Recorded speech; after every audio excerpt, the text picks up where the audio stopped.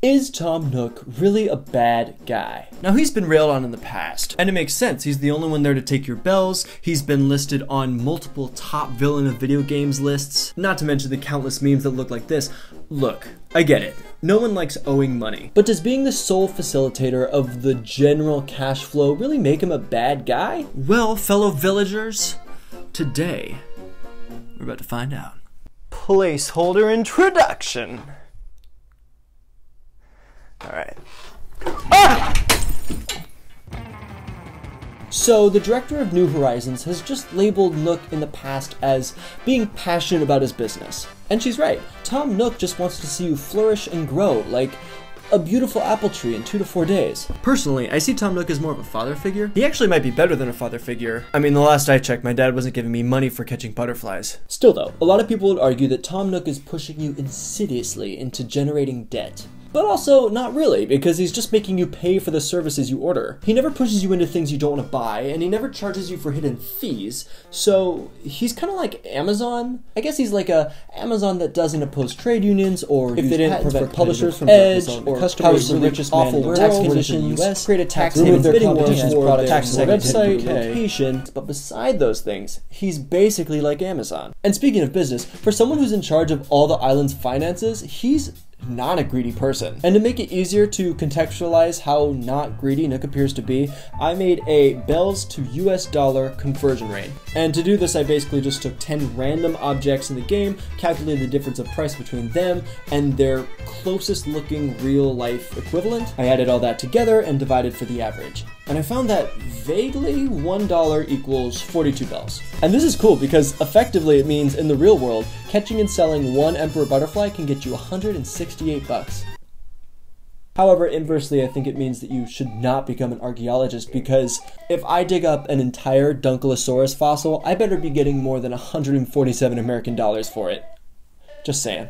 You know what, you better give this video a like because I had to do so much math for this. Watch all of this be wrong. But still, with 7 house upgrades available, so you end up paying about 5.5 million bells. But in USD, that's only $238,812. That's a pretty great price. That gives you a 2-story house with 4 rooms, a basement, and a customizable mailbox. Never in my wildest millennial dreams. Imagine paying for a whole house with 1,422 butterflies. Call me crazy, but it kind of sounds like the world that Tom Nook is giving you is a freaking paradise. The houses even have plumbing this time. That's progress. So how could Tom Nook possibly be the villain? He's just doing what he can with what he has and then providing it to you. That's the American dream.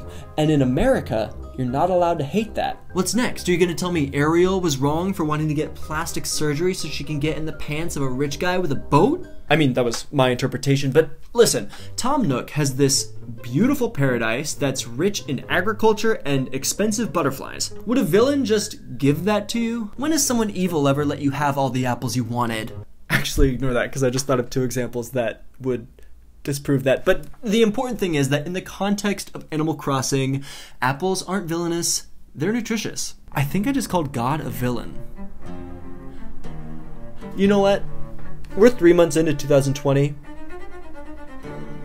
Sounds about right. But back to my point, Tom Nook is just executing his job, and there's nothing wrong with that. And let's face it, I've seen some of you guys hoard tarantulas, so who's the real psychopath here? Now, here's where things get a little spicy. I do find it interesting that there's no competition of business in the town. Sure, there's a shoe cobbler and a tiny clothes shop, but Nook is the one that built those structures in the first place. When you own everything as a monopoly, even the tiniest bit of loss is seen as failure. However, if you share a market with others while still maintaining the majority, you remain the dominant force while maintaining the image of healthy competition. And we don't know what kind of deal Tom Nook made with the other animals in order to initially do business. For all we know, it could be some kind of pyramid scheme. Listen guys, I've got a money-making freak on this island who's catching tarantulas like there's no tomorrow. Bring all your shoes and your triangle-shaped dresses because you're gonna make a lot of money real fast. All you have to do, sign here on the dotted line. Which brings me to these words: cross-promotional, deal mechanics, and synergized revenue streams. Now, what's the significance of these words?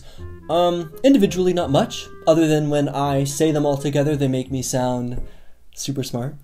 But together, they all relate to corporate consolidation. Like I said before, on the island there's nothing but Nook products. And we know that there's plenty of other businesses inside of other Nintendo games. For instance, Mario Kart 8, which also crosses over with Animal Crossing, displays multiple businesses throughout the game, along with its own travel company and commercial airline. But then in New Horizons, we all of a sudden have to use Dodo Industries, a company that exclusively takes Nook miles. So if Nook owns everything, then there's an impression of freedom, but in reality we are trapped on an island with no one but Nook to depend on, which ties us back to if Nook is a villain or not. Because I see two options. He is either a hyper-capitalist that's created a society that's dependent on him and only him, or he's a raccoon that understands that there is a fragile economy that's basically dependent on butterflies and time travel, and needs to confine your choices in a way that prevents your own downfall and society's apocalyptic collapse. Hero or villain, I think it's just best that we agree to not piss him off.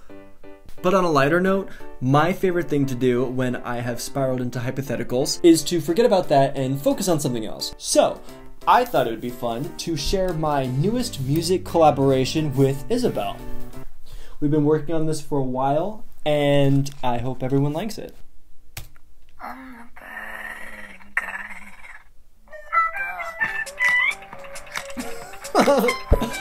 guy. On that note, have a wonderful rest of your day. Stay safe out there. Have a good one, guys. Duh.